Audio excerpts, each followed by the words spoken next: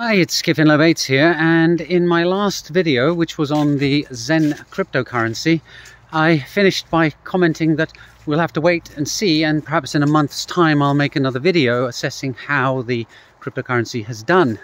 Now, as it turns out, I get to make one a lot quicker, and in the process explain the concept of a Sybil attack. So I'll start with that.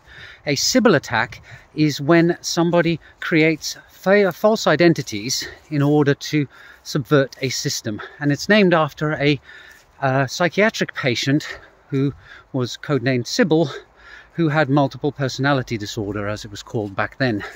So in a Sybil attack, somebody creates, for example, lots of different accounts in order to take advantage of a system. And this is the reason why when you have a marketing campaign, they often say something like only one item per household, because if they're giving away stuff, they don't want somebody to try and claim hundreds or thousands of free chocolate bars or soft drinks or whatever it is that's being given away. And this is a problem that the distribution of cryptocurrencies can face. And in the case of Xen, the idea was that each address can only claim Xen, and it can only claim it once until it's claimed it, and then it can claim again. And the idea there is that you have an Ethereum address in your wallet and you claim your Xen, then you mint it a day or 3 days or a year later, and then you can repeat the whole process. So the problem there, of course, is that anybody with a bit of knowledge can either create lots of addresses in their Ethereum wallet, for example in their MetaMask wallet, or if they're a bit more clued up, they can actually write a script to create lots of accounts and then fire off claims and subsequently mint for all of those, thereby getting a lot more of the currency. But even that is still okay, because there's a cost associated with claiming and then minting Xen cryptocurrency, and it worked out when I tried it, I think it was about $8 or $9 when the gas fees were low. So you can't go and make 1 million addresses because you're going to need $8 or $9 million, and that would actually be beneficial for the Xen crypto ecosystem, because it would mean that a lot of value has been poured in to creating the coins in the first place. So the problem then is, how could you do this without having to pay all these fees? And somebody found a very clever way to do this. They found that there's an exchange which, if you deposit cryptocurrency with them, they allow you to withdraw it for free. They pay the transfer fee to transfer your crypto out again. And they're doing this as a form of advertising and as an inducement for you to use their services. And the exchange is called FTX. And it so happens that they weren't thorough with their checks on these transfer outs.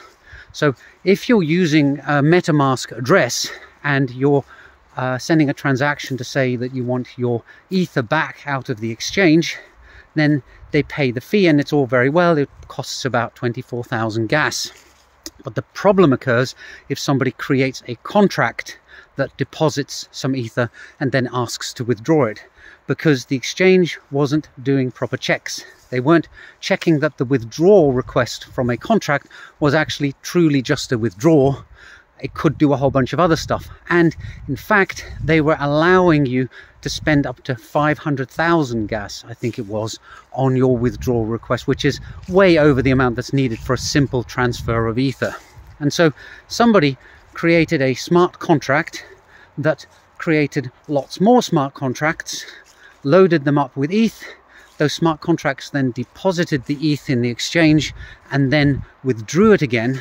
But their withdrawal request wasn't just a request to withdraw the ETH, it also they snuck in a request to claim or mint Xen cryptocurrency. So it's not kind of entirely Xen's fault, this. It's more to do with the fact that the crypto exchange had a flaw in their free withdrawal offer, and Xen happened to be a good way of taking advantage of this and converting that flaw into a means for creating or getting your hands on some Ether. So to summarize again, the attacker created a smart contract which itself spawned off more smart contracts. Those smart contracts then withdrew ETH from this exchange, which meant that the exchange was going to pay for the fees, but they piggybacked a Xen claim and a Xen mint request on top of it. And that meant that although you don't get much Xen if you have a waiting period of a day or two, the amount that you got from that was enough for the attacker to make a reasonable profit. And the problem, well, some would say it's not a problem, but the issue with the cryptocurrency world is that it's full of arbitrages, people who are looking to make lots of small profits to cumulatively make a big profit. And if there's a discrepancy anywhere, these arbitrageurs jump on it and hammer it until they extract the maximum value they can. And that's what happened in this case. It looks like from the reports I've read that the attacker managed to drain, or rather spend, over 80 ETH of the FTX exchange, managed to mint tens of millions of Xen in a very short period of time, and then managed to convert that Xen into Ether, ending up at the end of it all with a profit of about 60 ETH. So that's in the region of $60,000. By cryptocurrency standards, this is not a staggering amount. We're kind of getting used to hundreds of millions getting lost in hacks. So small potatoes in comparison, but still it's a significant shake-up for the Xen cryptocurrency because it starts to cast doubts on the efficacy of the project. I still think it's not a complete disaster for Xen. It just suggests that it's not as rock solid as it might have first seemed. And in fact, the day after I made my video on Xen, I was thinking to myself, is there a Sybil attack? Because whenever you have a blockchain system which relies on one address, one vote kind of thing, or one address, one reward, that should set off an alarm in your head. Hey, there's a risk of Sybil attacks here. And I would imagine that Jack Levin, the founder of Xen, has enough knowledge, having been in various computer industries for over a couple of decades, especially having worked in running servers, which are often subjected to these kind of attacks, that he should have been aware of it. And I'm not sure exactly how you could prevent it from being exploited in this particular case. But, you know, it's an issue, and it's going to have an effect on how Xen moves forward, I think. But again, let's wait and see.